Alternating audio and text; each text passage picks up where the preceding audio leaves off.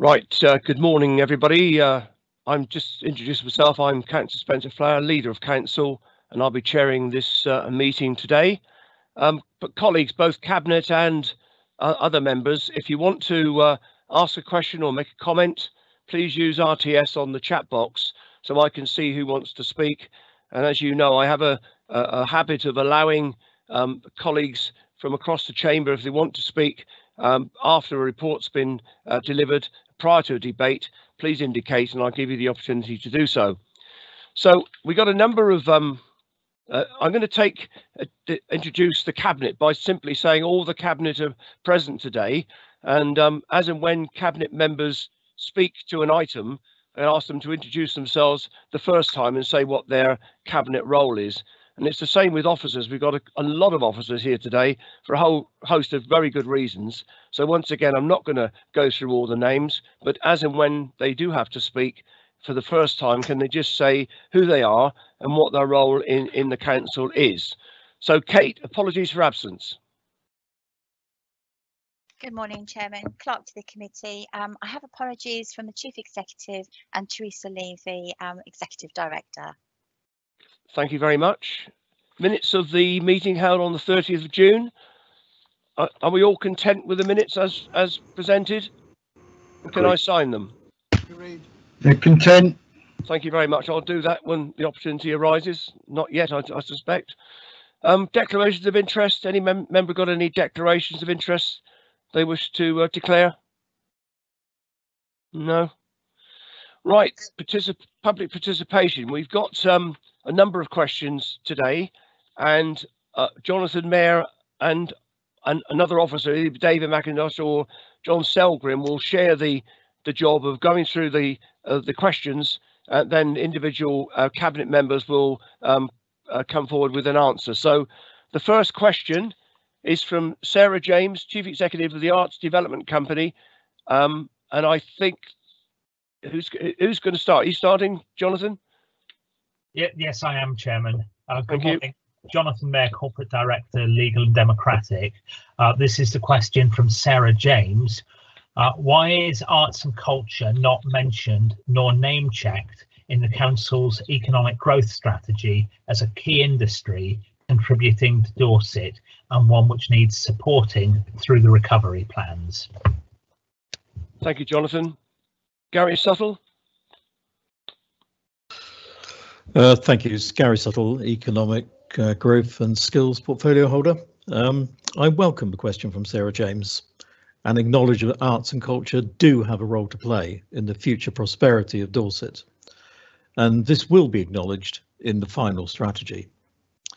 The significance of arts and culture has been discussed during the development of the strategy, and they have a particular role to play in addressing crucial issues such as seasonality, bringing vibrancy to our towns and making Dorset an attractive inward investment proposition. Arts and culture have been severely impacted by COVID-19, and we must seek to recover and increase resilience to future economic shocks. These issues will be detailed further in the action plan to accompany the strategy, and we look forward to working with the Arts Development Company and other appropriate partners. Thank you. Thank you very much, Gary. There's a question now from Julianne Booker on behalf of Extinction Rebellion. Who's going to ask? Chairman, it's John Selgren, Executive Thank you, Director John. for Place, and I'm going to read the question from Julianne Booker. When will Dorset Council's climate and ecological strategy include a fully costed and timetabled action plan? Thank you, John. Ray Bryan. Yes, I'm Councillor Ray Bryan, Cabinet Member for Highways, Travel and Environment. As included in the next exception of the climate strategy, work is now taking place on a costed, detailed action plan, which will map out Dorset Council's journey to being carbon neutral by 2040 against the carbon budgeting set out in the strategy document on page 22. Our action plan will set out our objectives, specific detailed actions, who in Dorset Council will be responsible, timescales and performance measures. We will also include details of other key partners required to help deliver these actions, the scale of the potential carbon savings and associated co-benefits health, economy, ecology and resilience. The action plan will be completed and presented to Dorset Council Cabinet in October 2020. Thank you. Thank you very much, Ray. Now I've got a question from Len Herbert. I presume that's you, Jonathan, is it? Morning, Leader. It's David McIntosh. Oh, hello, David. Hello. It's the Corporate Director for HR and OD, and I'll read the question from Mr. Herbert. And that is, so I asked Dorset Council what the next step is to communicate the climate and ecological emergency in a letter to all Dorset residents, businesses and institutions, telling the truth in a concise format about the crisis facing us and the actions we must take to avoid its worst implications. Thank you, David. Ray Bryan? Yes, the release of the draft strategy and public consultation will be comprehensively communicated by Dorset Council through a wide variety of channels, including social media, website and printed media. The climate change strategy forms the public-facing document and is a summary of all the full technical analysis found in the accompanying technical papers, which can be accessed using the links in the strategy. There are numerous images, diagrams and video links, along with a glossary and index to make sure the reading the document is as easy as possible, but which unenviably adds to the length of the overall document. The consultative questions will be clearly linked to the relevant sections of the strategy to make answering the questions as easy as possible. Each section of the public consultation document will contain an executive summary of the subject area. Thank you. Thank you very much, Ray. We've now got a question from Michael Tunbridge. Thank you, Over to Jonathan. Chairman, this is a question from Mr. Michael Tunbridge, who's concerned about investment by the Dorset Pension Fund in fossil fuels. And his question is, on 16th July 2020, Shropshire Council took the lead and called on the Shropshire County Pension Fund to divest from fossil fuels within 3 years, and they resolved to include fossil fuel investments in their carbon footprint accounting. Will Dorset Council take similar steps? Thank you, Jonathan. Peter Wharf. Thank you, Chair. Peter Wharf, Deputy Leader and Vice Chair. I read this question out in my capacity as the Vice Chair of the Pensions Committee. The Chair of the Pensions Committee is Mr. Councillor Andy Canning, who has approved this response, as I do. The response is as follows. As you recognise in your question, the governance arrangements for the Dorset County Pension Fund are complex. While Dorset Council is the fund administrator, the Pension Fund Committee is made up of members from BCP, that's Bournemouth, Christchurch and Poole, and a staff representative, as well as Dorset councillors. We are conscious that both Dorset Council and BCP have declared a climate emergency, and I can assure you that the Pension Fund Committee will take this fully into account when it makes its investment decisions. The pension fund reviews its investment strategy every 3 years based on an independent actuarial analysis of our level of funding and any action that is required to meet any shortfall. This is followed by an independent evaluation of investment prospects, leading to recommendations concerning the fund's investment strategy.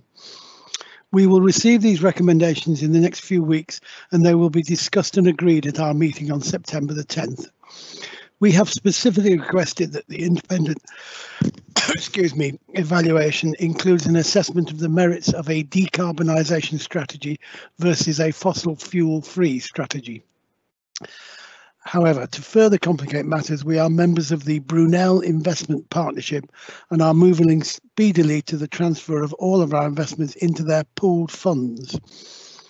The Brunel Partnership is committed to leading the way on a sustainable investment, and it is achieving this by a commitment that its mainstream funds are in line with the targets set in the Paris Climate Accord, and, as a minimum, we will reduce their carbon footprint by 7% a year. The second point, launching a series of sustainable funds with low carbon footprints. The first of these, the Global Passive Low Carbon Fund, has a carbon footprint of around 50% compared to the MSCI World Index. Brunel will be launching 3 sustainable further funds in September, details of which will be presented to the committee at the meeting that I referred to some moments ago. Thank you, Chairman. Thank you very much, Peter. We've got a question now from Bridget Jocelyn. Chairman, John Selgren, Executive Director for Place. I'm going to speak to this question.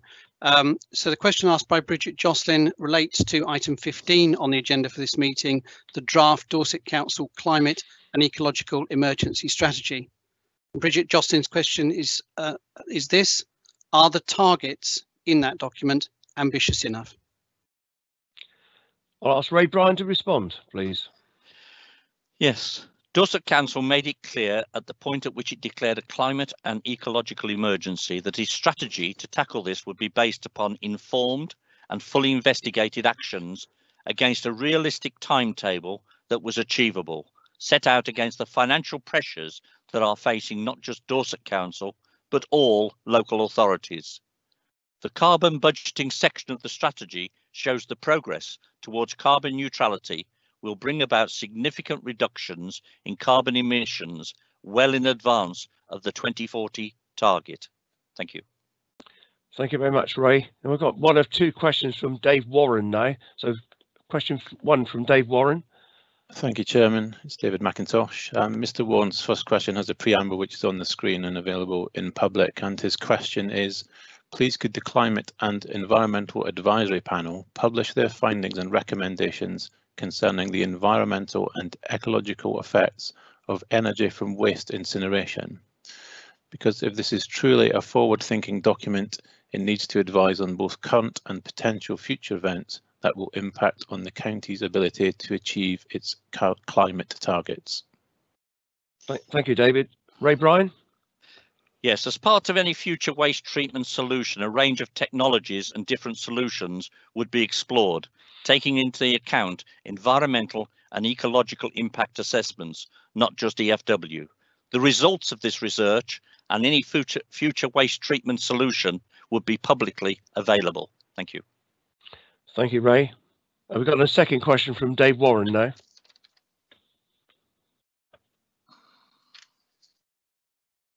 No? I've got 2 questions from Dave Warren on here. No? Chairman, Jonathan Mayer, Corporate Director, Legal and Democratic. The second question from Mr. Warren again has a preamble which is on the screen. Right. His second question concerns energy from waste, and he asks the council to revisit their position on the future use of energy from waste as a method to manage Dorset's residual waste. Thank you, Jonathan. Ray Bryan? Yes, the joint municipal waste strategy for Dorset was adopted in 2008 and revised in 2017. This was prior to the Green List being developed and prior to the council declaring a climate change emergency. The joint municipal waste strategy for Dorset sets out the strategic direction for Dorset's waste up until 2033. However, it has already been updated and is due to be updated every 5 years, or if there's any significant change. A significant change in the waste industry is the government's Waste and Resources Strategy for England 2019. Therefore, any updated strategy during 2022 will take into account all of these local, national and international changes. Thank you. Thank you, Ray. Again, I've got 2 questions from David Ridgewell. And the first one, please. Chairman, John Selgren, Executive Director for Place. I'm going to read the first question from David Ridgewell. As members will see, there's some preamble to this in relation to specific bus routes. Mr. Ridgewell's first question is, how Dorset Council is going to ask the Department for Transport to fund the public transport strategy? I'll ask Ray Bryan to respond, please. Excuse me 1 second. I seem to have lost my response. Sorry about this, Chairman.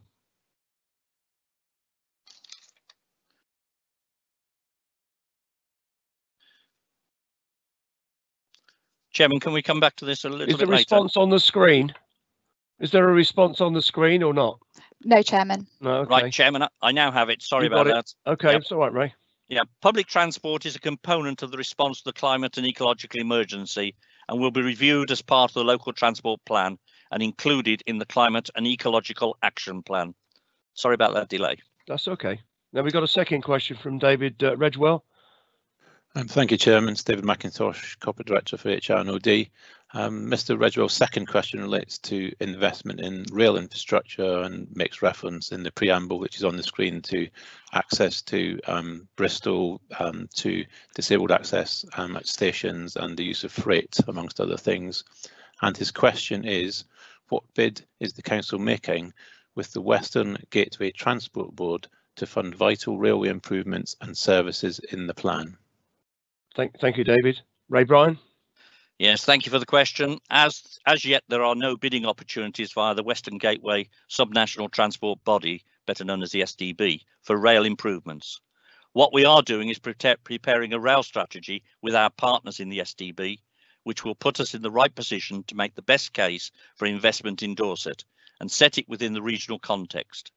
Poor connectivity within Dorset is bad news for our neighbours as well as for us. We can then use this strategy as a basis for working with the rail industry and the Department for Transport to bring much needed investment in Dorset's railways. In addition to the Western Gateway strategy, we are also working with Network Rail on their continuous modular strategic plan for Dorset, which is addressing many of the issues you raise, such as the hourly service on the Heart of Wessex line. It aims to ascertain what is achievable and what needs to be done to make aspirations deliverable. It is anticipated this work will be completed by the end of the year. To respond on a couple of specifics in your lead-in, I understand from Network Rail that they intend to start constructing disabled access to the northbound platform at Dorchester West later this year. Also using some access for all funding. Network Rail and South Western Railway will be providing step-free access to each platform, though not between, at Dorchester South Station. As regards Wareham Station, Dorset Council continued to work closely with train operating companies to provide a regular rail service between Swanage and Wareham. Dorset Coast Forum, in partnership with Dorset Council, has a successful bid to South Western Railway Customer and Communities Improvement Fund, which is being used as part of a package of improvements known as the Weymouth Station Gateway. Project more information can be found at the www.dorsetcoasthaveyoursay.co.uk. A press release about the consultation will be going out in the next couple of weeks. Thank you, Chairman. Thank you very much, Ray. And the last question this morning, a public question from Luke Wakeling. Thank you, Chairman. Hang on, we haven't had the question yet. Sorry. Chairman Jonathan there, Corporate Director, Legal and Democratic. Question for Mr. Wakeling. Again, the full preamble is on the screen. His question concerns the availability of broadband in Dorset. What are you doing and when will we see the results to bring the next generation of internet access, i.e. greater than 100 megabytes per second, to the residents of Dorset? What do you say to the young people of Dorset who are looking for jobs and opportunities in technology and think they need to leave our beautiful county to succeed? Thank you very much, Jonathan. This is a topic that Peter's particularly interested in. So, Peter Wharf. Thank you, Chairman. Thank you to Councillor Luke Wakeling, who put this question in for the previous cabinet but missed the deadline. So you are having your question answered now. Peter Wharf, portfolio holder for corporate development and change. Dorset Council recognises that the universal provision of superfast broadband is critical to the future economic and social prosperity of the county of Dorset. The Superfast Dorset programme provides gap funding state aid to build open access superfast broadband network in locations where the commercial market will not provide a solution. It has been working with BT Openreach over the past 5 years and has delivered access to superfast broadband to over 84,000 premises in the county and a host of related activity to ensure strategic benefits are realised. Access to superfast broadband in Dorset has grown from a pre-contract level of 77% to 96% superfast availability across the county. The starting the starting level of coverage represented the handoff point of commercial deployment in Dorset, beyond which gap funding with council, central government and Dorset LEP funding was necessary to fast-track further network expansion. As Councillor Wakeling alludes to, the focus is moving on to building faster gigabit networks. The starting point for this is low in Dorset, in common with many predominantly rural counties. The national strategy was set out in July 2018 in Future Telecoms Infrastructure Review, and this concluded that the most effective way to deliver nationwide full fibre connectivity at pace is to promote competition and commercial investment where possible and intervene where necessary. This is a long-term agenda nationally and in Dorset. Many actions are particular to central government and relate to changes to the regulatory, Ofcom and taxation regimes to encourage greater investment. Specifically in Dorset, we are working with suppliers, big and small, to understand their commercial plans and see how we can support deployment through operating best practice in relation to street works. Excuse me. Facilitate network design and access to land, and to ensure that new build is provisioned with fibre. Our remaining contract with Openreach is now building exclusively full fibre in rural areas. Business and communities are able to access the rural gigabit voucher scheme, again subsidising connectivity at gigabit speeds. We are working with central government to understand the opportunity and likely impact of the gigabit outside-in programme, as it is called. It is too soon to know what the impact in Dorset of this £5 billion national programme will be, but it is clear that this intervention programme will be needed in large parts of Dorset where the market will not provide solutions alone. The first outcomes from this intervention are expected from 2022 onwards. However, it is worth noting that this programme is being designed for those areas where commercial investment is not likely to occur. We are currently in discussions with Chris Loder MP, who is working on our behalf and on behalf of all of the Dorset MPs to lobby for improved connectivity within government. Dorset Council recognises the importance of faster networks, and on this month's Cabinet agenda you will see items A, approving our economic strategy, which recognises digital infrastructure as a foundation for sustainable and inclusive economic growth, and B, seeking our own and Dorset LEP investment in full fibre infrastructure. Government's ambition is to complete a national rollout by 2025. This is recognised by industry as a really stretching target. By way of comparison, the Future Telecoms Infrastructure Review gave a completion date of 2033.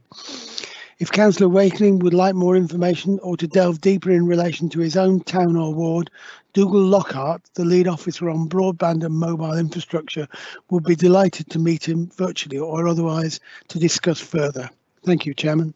Thank you very much, Peter. Good, very comprehensive response, if I may say. Rob, we've got two statements. I know Cabinet have seen them, so I don't intend to get them read out. But I know that John Selgren wants to comment on the first one. I'm from Paula.